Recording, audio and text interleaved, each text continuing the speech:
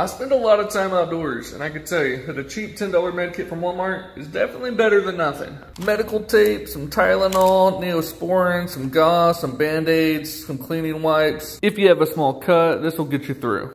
MyMedic sent me this little guy right here. You can download their full guide on how to stay alive.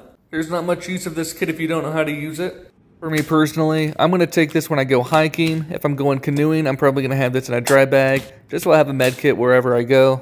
Get even smaller kits than this, but we're going bigger. This is one of their mid-size packs here, and it has everything I'll need while I'm camping.